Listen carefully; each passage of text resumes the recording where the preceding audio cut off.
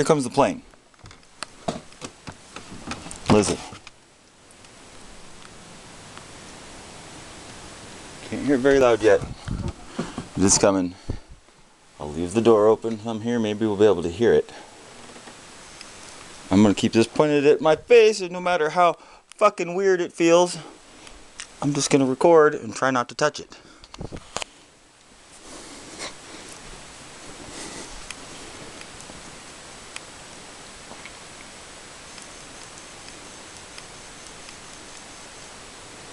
I hear the plane coming.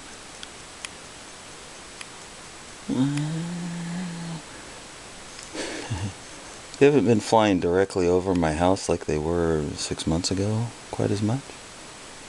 Now it seems that they're looping circles that are slowly covering the entire city. You know, these 200 fucking jets a night flying over every residential neighborhood in town at less than 500 feet. Really. But nobody goes outside, because I go outside and look and there's fucking nobody outside.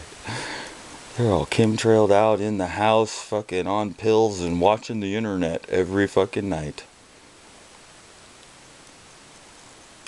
Life. So unnecessary.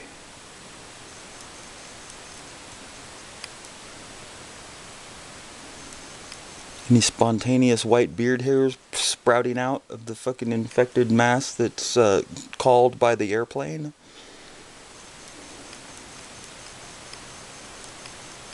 I hear the plane getting closer.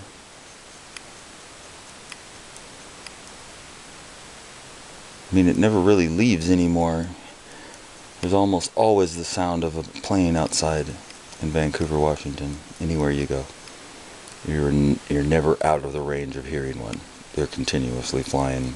And there's no airport here. And they're flying so low that they should be landing. But they're not.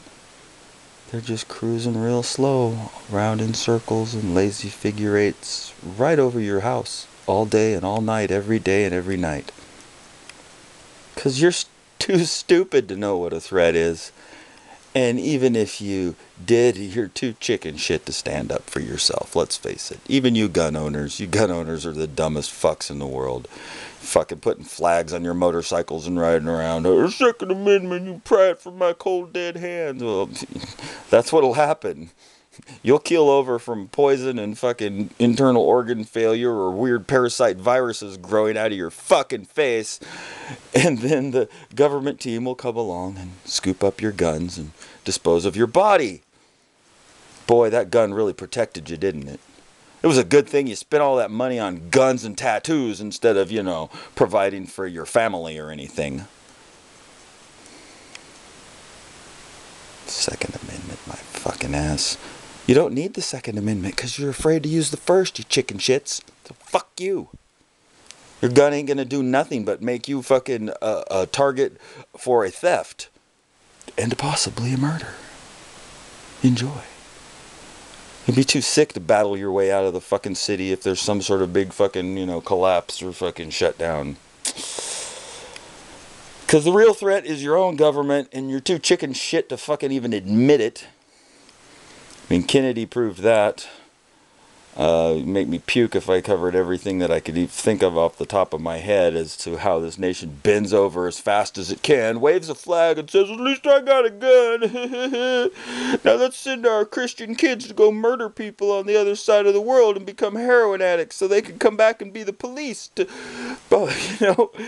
police over our other kids that didn't go to the war because they're here and they're junkies. And they need to be put in prison and locked away because that's the only way to keep society safe. What a great society we have. Police and prisons and junkies. Well, don't forget the doctors now. The good witch doctors and their snaky pole. They're good they're good people. They're trying to save you. They're trying to save you from that cancer. Gosh, if we only knew what caused it. If we only knew a way that we could fucking stop that cancer. Fucking plane coming yet? I hear it.